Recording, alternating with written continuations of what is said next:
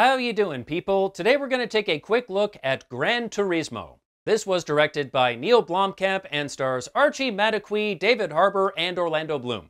Madekwe plays Jan Mardenborough, a Gran Turismo superfan who would very much like to race cars for real one day. And one day he gets that opportunity when Nissan announces the GT Academy, where they will take the best sim racers from all over the world and try to turn them into real racers. And against all odds, he wins and goes on to be a professional race car driver. I honestly did not find this one to be all that great, through no fault of the cast, mind you. I don't know if I've seen Madekwe before, but I thought he was pretty good as Jan. He really felt like someone you would want to root for. Bloom turns in a solid performance as the marketing executive who creates the GT Academy. Harbour plays a former race car driver who becomes Jan's mentor, and of course he's good in pretty much everything he does, though I do have some issues with his character. It also features Jimon Hansu as Jan's father, and I have some issues with that character as well, but again, he's good in everything he does, and it is a shame he is not in better stuff. The racing scenes are pretty well done, and they featured the real Jan Mardenborough as basically his own stunt double, which I thought was kind of cool.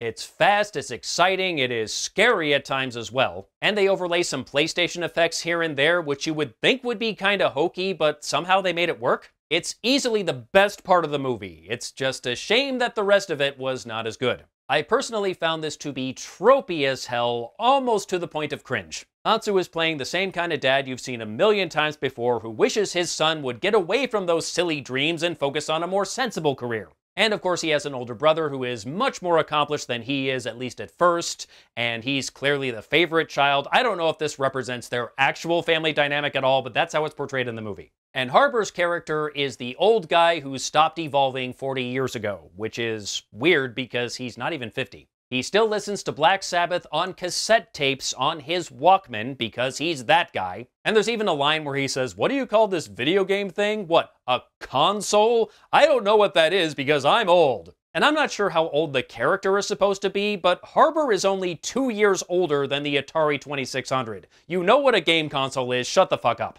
Harbour's entire character just felt very phony to me. It was either created by an AI or by someone who has never met a Gen Xer.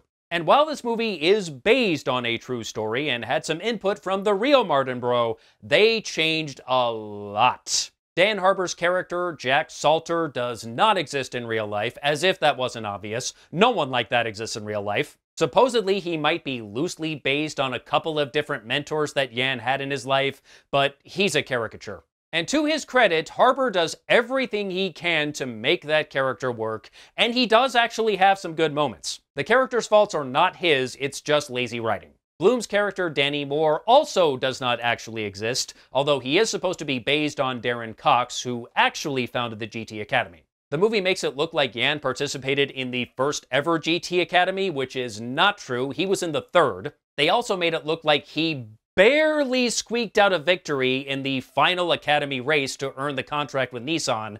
In reality, he won by like 8 seconds. It wasn't even close. But where it really gets dumb is the part of the movie that covers Jan's crash at Nürburgring, which accidentally killed a spectator. And the way they portray the crash in the movie is more or less how it went down. Jan's car caught air and basically went vertical before flipping over several times and, unfortunately, taking out a spectator and injuring several others. But the way it's presented in the movie chronologically is complete horseshit. It's presented as a major blow to Jan's career, and he almost wants to quit racing entirely, but over time he gets the motivation to return to racing and ends up getting on the podium at the 24 Hours of Le Mans. But in reality, Le Mans was like 2 years before the crash. Those two events had nothing to do with each other at all. I do understand Mardenborough's argument that the crash should have been included in the movie, and not including it as part of his story would have been a disservice.